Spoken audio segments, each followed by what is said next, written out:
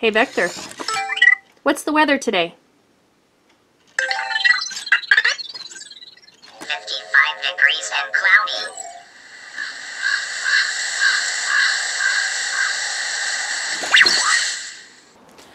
Alright, so I'm in the greenhouse and it is May 17th. It's Friday. Oh, I am going to get on it.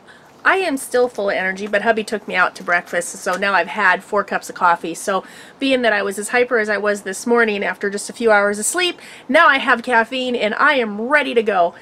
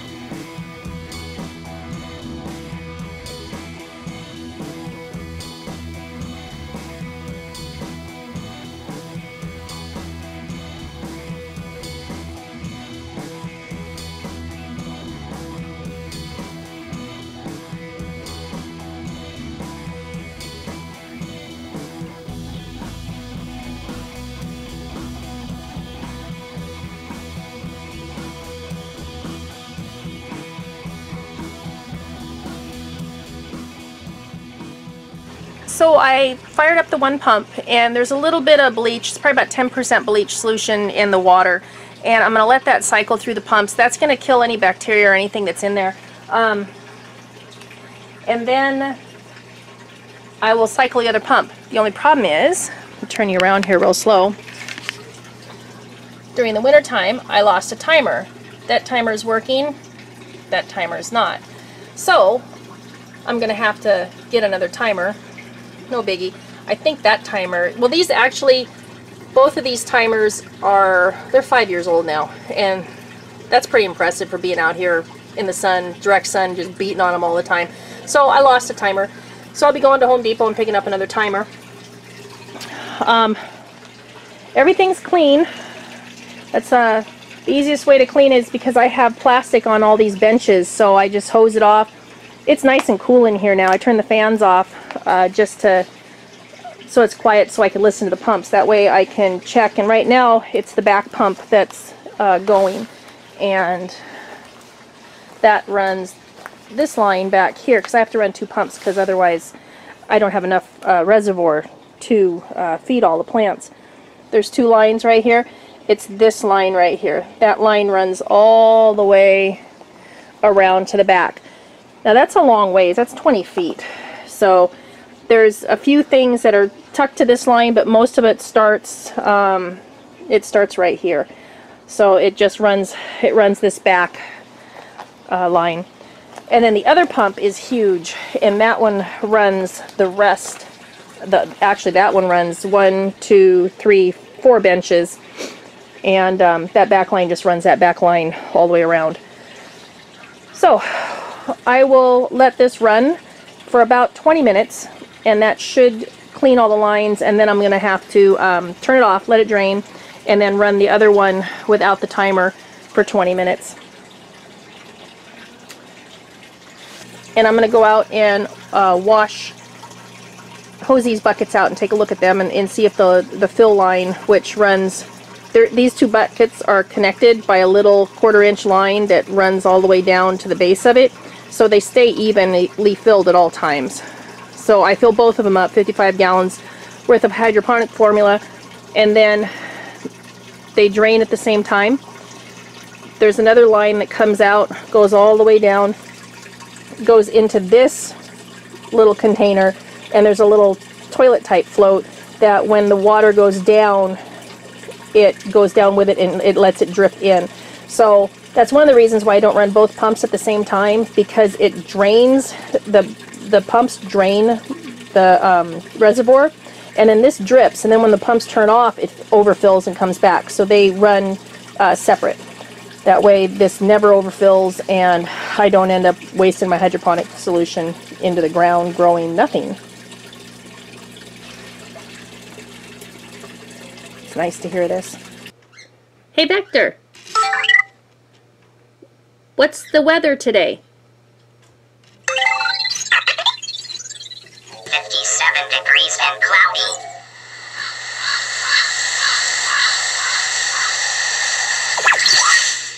Good morning! It's Saturday. Whew! And it's warm in the greenhouse. With the fans on, it's 32 degrees Celsius. Yeah, it's about 90 degrees in here already. So the sun finally broke through the clouds, and it kind of gave us a nice day today. So John is home. He actually had the weekend off. He's going to finish part of the project. And once that part of the project is done, then the rest of it's all mine. So that's what he's going to do today. I am going to do this. The agenda today will be the buckets. That'll be in a little while. But first thing is first. Since the sun came out, in about an hour I'm going to be able to mow this grass. But what I want to do is I want to get these blueberries cleaned. They have not had a good clean. I need to take out the flowers that are sitting here and get them in some water. But the green aconite under my vine needs to be taken out. This is another blackberry. I'm going to trim this up. This is going to get planted in another place. And so all this is going to get cleaned. So that's what I'm going to do real quick. What time is it?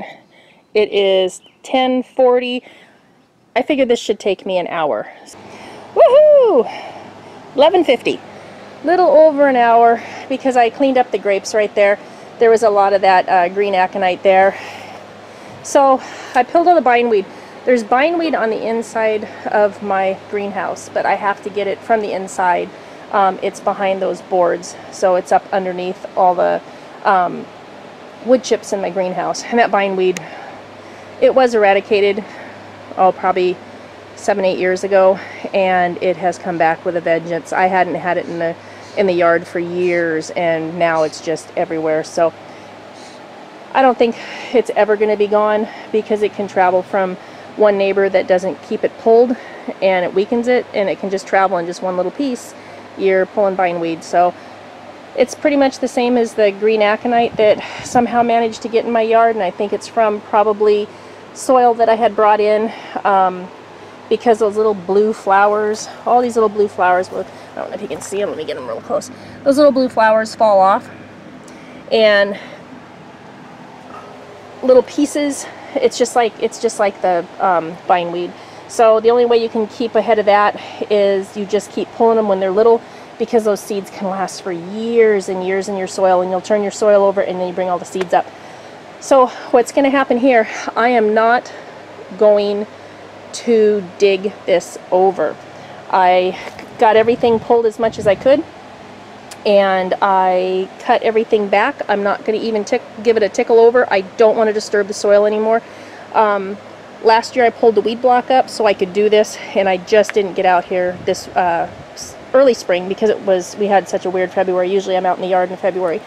So what's going to happen now is I have cardboard, and I'm going to take all my pots that have, and I'm emptying them right there, have any kind of extra soil in them. I'm going to take my pots, I'm going to break soil up over the top. I'm going to give these guys a good feed with some compost, and then I'm going to put the cardboard over the top of them, and then I'm going to put chippings over the top of that. So they'll get a good feed, and then chippings, and then what'll happen is it'll bury that the weeds, and they'll be fine. The bindweed will still come up. Bindweed's going to come up no matter what, and same with the green aconite. That'll push right through cardboard. It'll push through weed block. It pushes through everything. So as long as you keep pulling the plant, it'll eventually weaken it and it'll die. Now the thing is I usually leave it in my yard not quite this long, but we had such a cold spring that it's bloomed late. Usually I pull it in April. But it's just finally flowering and doing well now, and I'm just starting to see the honeybees out. So I have one section over on the other side of the yard that I am going to leave it probably for another week. It's really late because I really liked it out in April. But since the bees are so late this year, it'll give them something else to eat while the rest of the flowers are in bloom. Now, most of my flowers are blooming now, so the bees have a lot to eat, but they do like this green aconite. So I'm going to go get a cup of tea before I come out and put the cardboard down, and I'll be back, and we'll see what this looks like.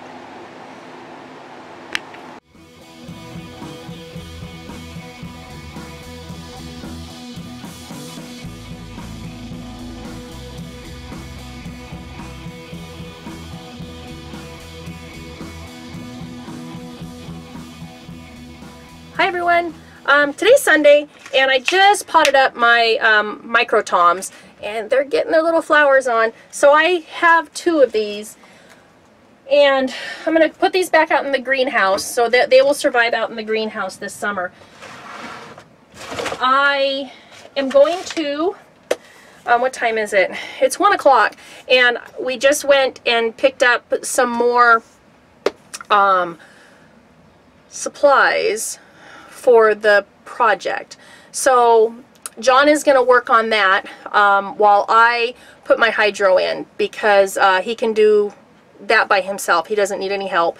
So I'm going to build my hydro buckets and actually rebuild my hydro buckets, and I need to put new gaskets in. Everything else is ready to go, and I am going to get my perlite started. I don't know if I'm going to film it. I might go ahead and film it after I rebuild my buckets, because I've already done videos on the bucket rebuild, and so I will put that as a card at the end of building my buckets last year, just in case somebody hasn't seen how I do that. Other than that, it's the same build. Wow, what a beautiful day it turned out. It was really cloudy this morning. It was kind of cool, and it is actually, as the day has progressed, it's now 5:30 in the evening, and the sun's out, and we don't have hardly any clouds in the sky. We have the light wispy ones, so it actually is nice and warm. So I'm going to turn you around. One really good thing that saved me a lot of time this year was these gaskets. I was getting gaskets at a different manufacturer. They weren't actually made for hydroponics, but they did fit the hole to hold the 1/2-inch pipes in. Last year I actually went to a hydroponic website on Amazon and picked them up. They were a little bit more expensive, but none of them collapsed.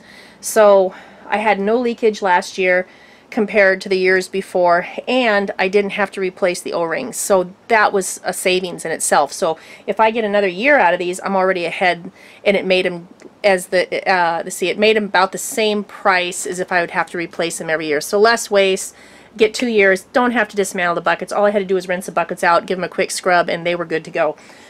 I did put in new paint, if you can see them, paint strainers, the little paint strainers, and that actually keeps the perlite from going down the tube and getting into my system. So now what I'm going to do is I'm going to grab the perlite and give it a quick rinse, and then start filling my buckets up, and I should have my tomatoes in tonight. They probably will not be online tonight because I didn't get to the store to get the new drain in, but I can fill up my 27-gallon bucket and I can run my pumps through that. I just won't leave them on at night. Plus the tomatoes are really small, so they're not going to be drinking a lot. Once this system gets up and running and the tomatoes get really tall like I usually have them, I'll go through 55 gallons of formula in probably about 2.5 days, and they just drink that much. So especially when it gets hot in here. Okay, the trick with perlite, it's dusty, and you don't want to breathe in this dust. So what I have learned is keep it in the bag, and I just put it on my clicker-on shower, and I just wet it down. And what this does is this gets the dust knocked down into the perlite. And I will do this, just really wet it down, and at the end, when it gets down to the bottom, you'll have a really gritty, dusty, slimy mess that you have to throw away. But this just keeps you from breathing in the perlite dust.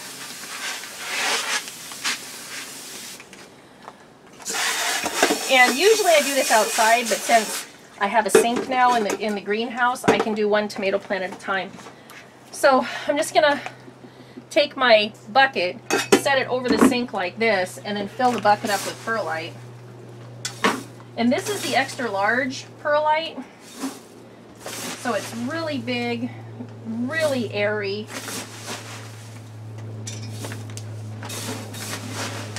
And once I get down to the part where the perlite's dry again, I will throw more water in it. But this way, you're just not dusty at all, and it just makes doing this a lot easier. Plus, with the big chunks of perlite, you're not fighting the dust like you usually are either. Now, you still have to fill up your bucket, and you still have to run this until it knocks all the dust out, because you don't want your dust going through your pumps. So it takes a few seconds for the bucket to fill. You can see. So the bucket has to fill up. Now it's draining water, and you just do this until it runs pretty clear.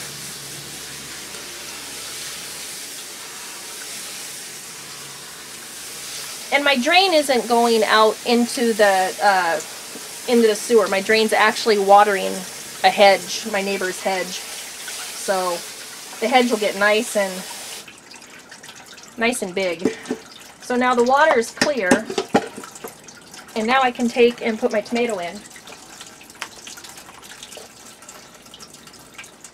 It's just a steak, and it works out really good because it's about the same size as the tomato. So I want to make sure my drain is in the middle, and then I'm going to put one tomato here. And I'm not even going to take the dirt out, because the roots have wrapped themselves into the dirt. Now, I've done it both ways. I have rinsed the dirt off and just stuck them in here, and I've also just put them in with the dirt.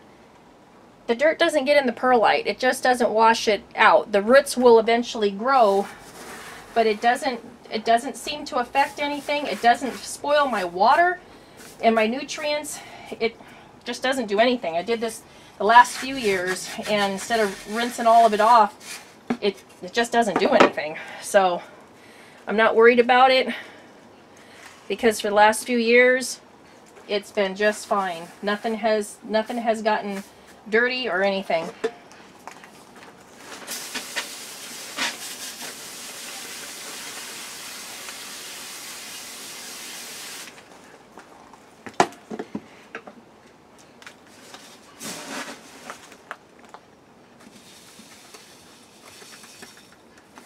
Top this off a little bit.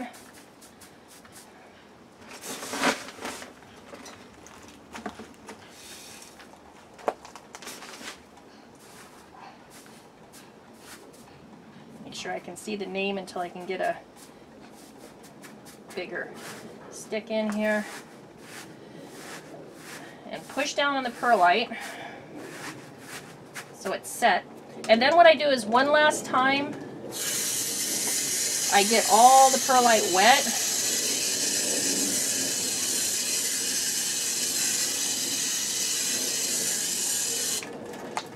And let it run.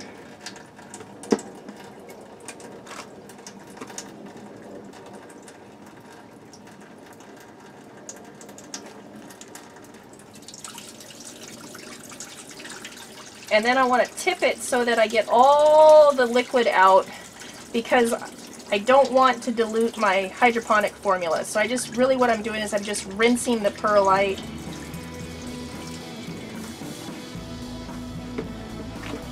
And this one's done.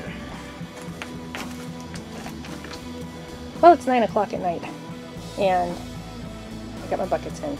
Yay! So tomorrow morning I'll come out and I'll explain where all the buckets are. Those last 3 buckets, those are for cucumbers. I'm going to grow some cucumbers in here. And my peppers, are going to go into the very back. And I have tomatoes left, so I need to find somebody to adopt my tomatoes. But everything else is ready to go. And finally, yay. Okay, over and out for tonight. See you tomorrow. Thanks for watching and subscribing, and there's a lot of good guesses on what my project is. Like I said, John is finishing up his end of the project, and then I will be finishing up the rest of the major rest of putting it all together. So that hopefully, if the weather holds and it is just cloudy and we're not pouring down rain, I'm hoping to get all that done within about a week and a half to move on to the decorating stage. There's another hint. So thanks for watching again, guys, and I will talk to you later. Bye-bye.